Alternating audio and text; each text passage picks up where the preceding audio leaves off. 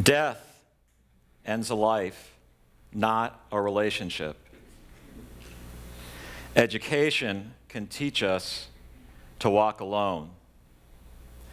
What do these two sayings have in common? They've been guideposts for me over many years of my life. When I was 15, my mother died from cancer. She was 38. And her older brother had just died a couple years earlier at age 38.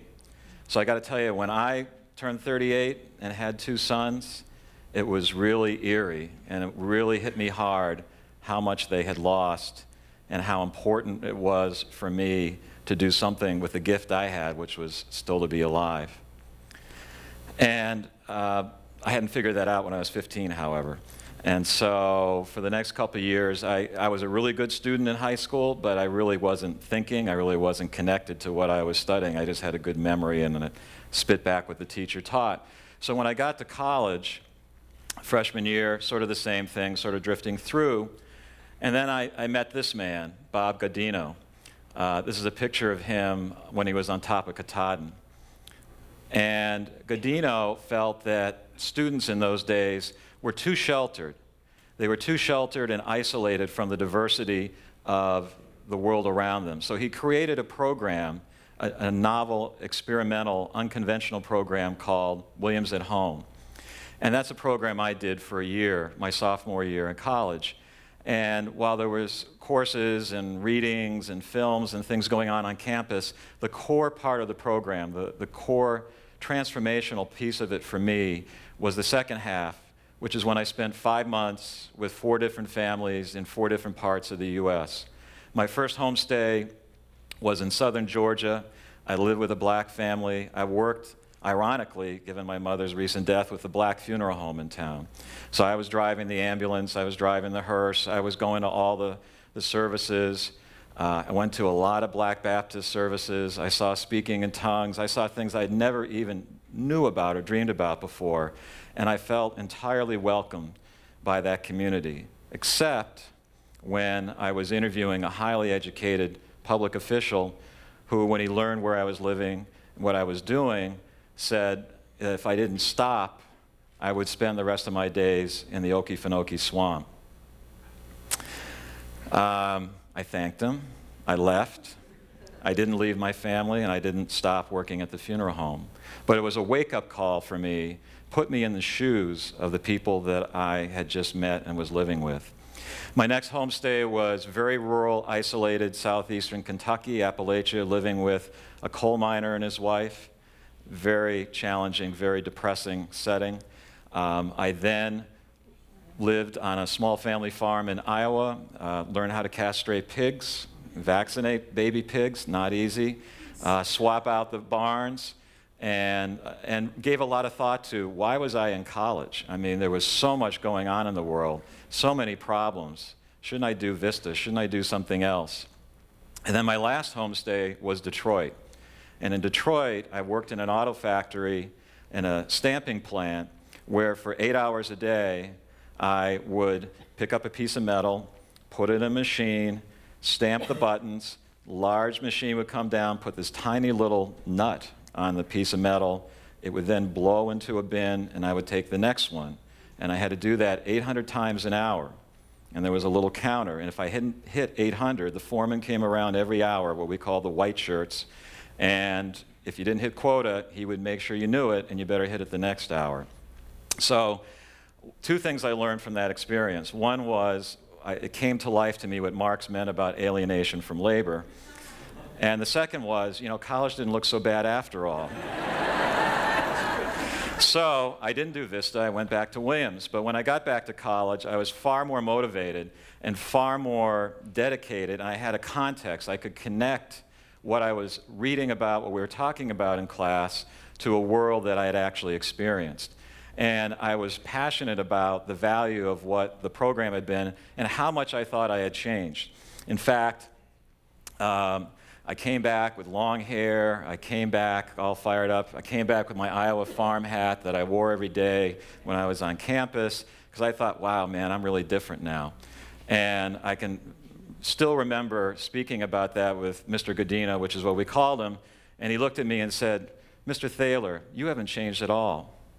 I said, "What do you mean? Look at me, you know, geez, I'm different." And he said, "You've just become more of who you already were."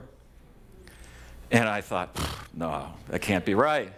But, you know, in hindsight, by the time I graduated, I thought, well, yeah, maybe he was partly right.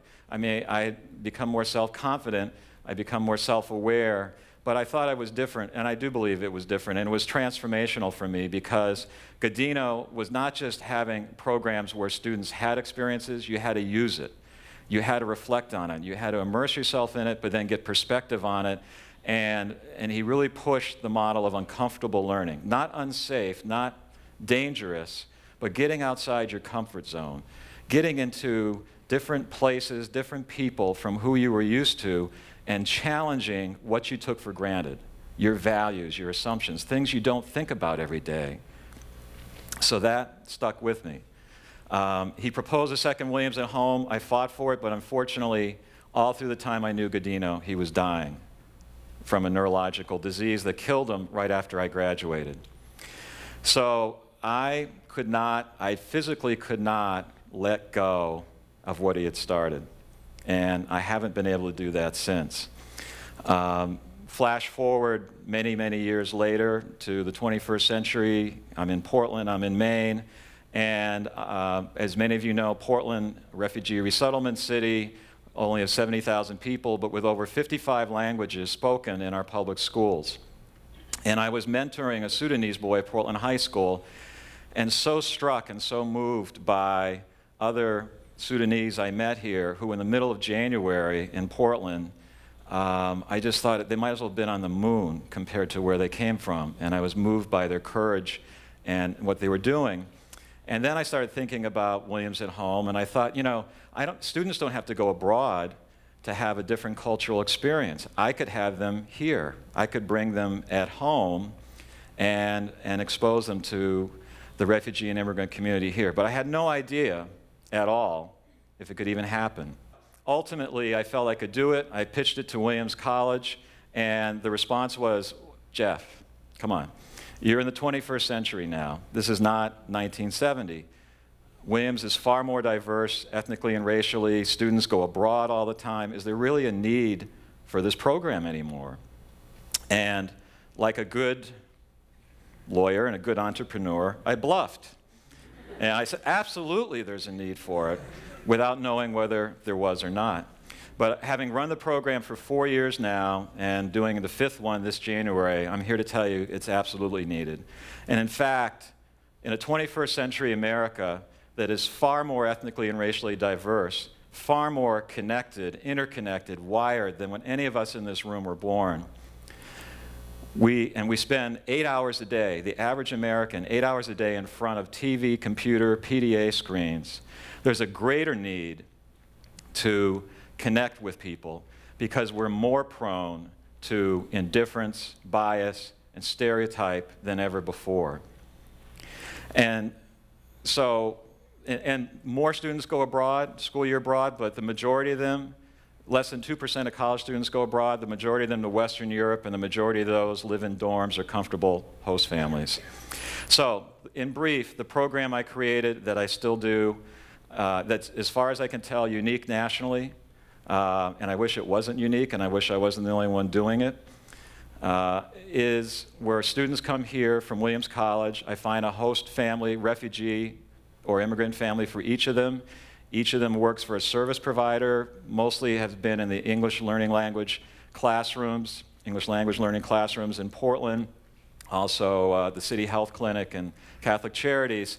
They keep a journal, they have to write reflective essays, but ultimately the power of it is the homestay, because the students are not there to study the family, they're not there to tutor, they're there to be part of the family. It is an equal level playing field. And one of the great things about it is that, and let me just show you a picture of one of my groups of families and students from 2 programs ago, is that, in the own words of the students, it's been far more powerful and beneficial than I could have imagined, and it only runs for the month of January. It's the winter study program at Williams. I'll give you 3 examples. One of the students who has been in study abroad programs, lived with host families abroad, and then lived with a Somali family here, said it was far more powerful and more beneficial to her than those abroad programs, because here she was living in a culture within a culture. And if you think about that, a culture within a culture, refugees are people who are forced out of their homes. They are forced to leave their home country. They have no choice, versus immigrants who choose to come here. And so for many of them, they're trying to hold on to some of their home culture while trying to adapt and adjust to and understand the American culture. And so for the students, it was more tangible than being abroad in a foreign place.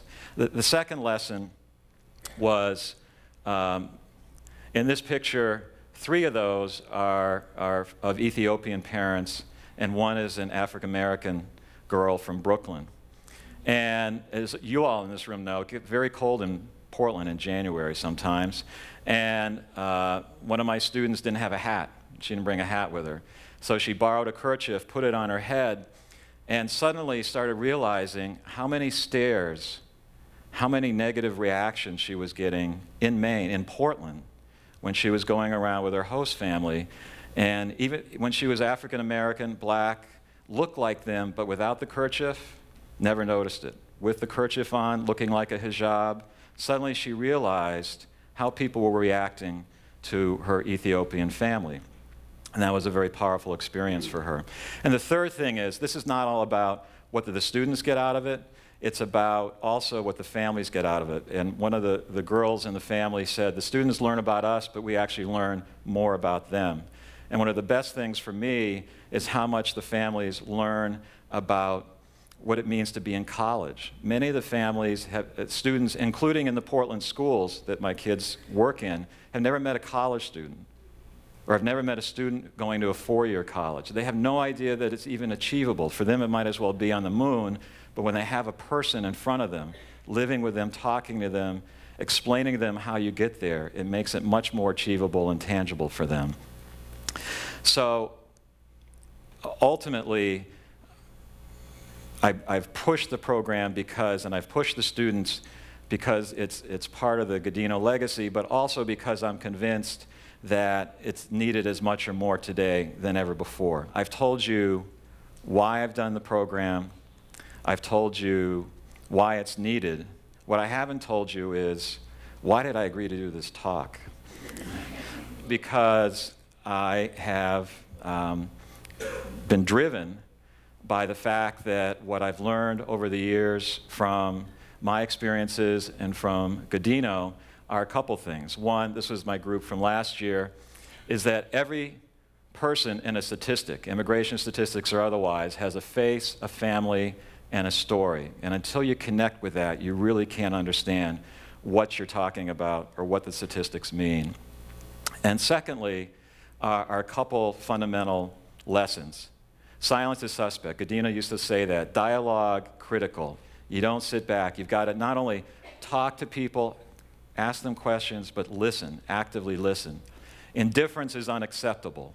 We cannot, in our society today, in our state, tolerate indifference to what happens to our neighbors or others. Direct immersion in the unfamiliar is essential. Not studying it, not reading about it, not talking about it, but being in it, and then reflecting on it and talking about it. Ultimately, while in those days I had a lot of hair, I had a lot of hope, had my Iowa farm hat, flash forward 40+ years, I don't have as much hair, I still have the hope, and I still have the Iowa farm hat.